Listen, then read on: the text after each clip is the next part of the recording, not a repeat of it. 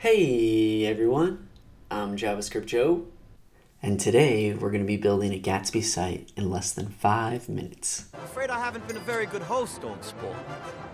You see, I'm Gatsby. Aha, not that one. This one, old sport, it'll look something like this.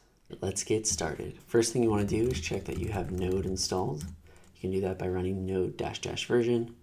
Check for npm, same thing, npm -- version.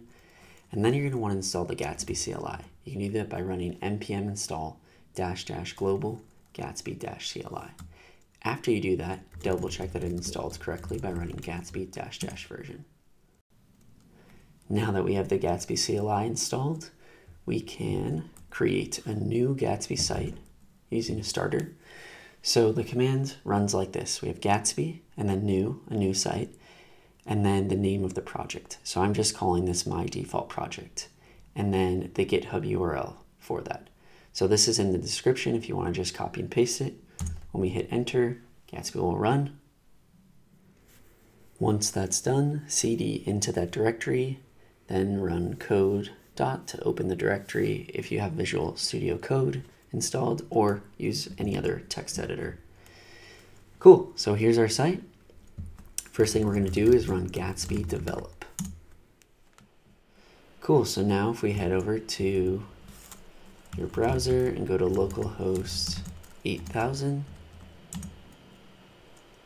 there's our site. Awesome.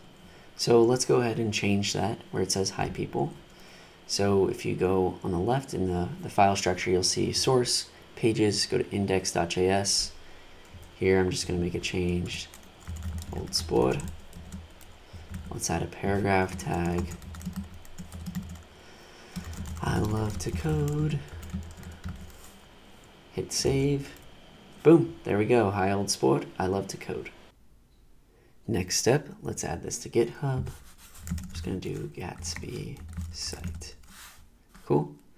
Hit create. We're just going to go with push an existing repository because that's what we have. So I'm going to copy all of this. First thing we need to do is run git init. Cool. Git add. Git commit. First commit old sport. Cool. Then we can paste. Boom. We're on GitHub. Head back over to GitHub and you'll see all of our files there. So now let's deploy it to Netlify. So head over to app.netlify.com. You can log in. I'm going to log in with GitHub. I already have an account. We're going to do new site from Git. We're going to connect to GitHub. Then we're going to select the one that we just did. So I called mine Gatsby site. Cool, there it is. Click on it.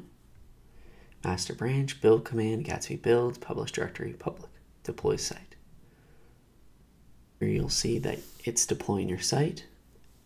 Shortly after, you should see your site is deployed. If we click on this link, and there you go. Hi old sport, I love to code. You built and deployed a Gatsby site in less than 5 minutes. If you want to learn more about Gatsby, I suggest you head over to Gatsby.js.org/docs. You can read their docs. And I would go to the v2 docs, which is actually next.gatsby.js.org. That's what we did in this tutorial. If you go to docs, they're super helpful. They've got a ton of information. And there's a tutorial if you want something more in depth, especially if you're new to React. This is a great place to start. As always, if you have a question, hit me up on Twitter. I'm at JSJoeIO. Thanks for watching.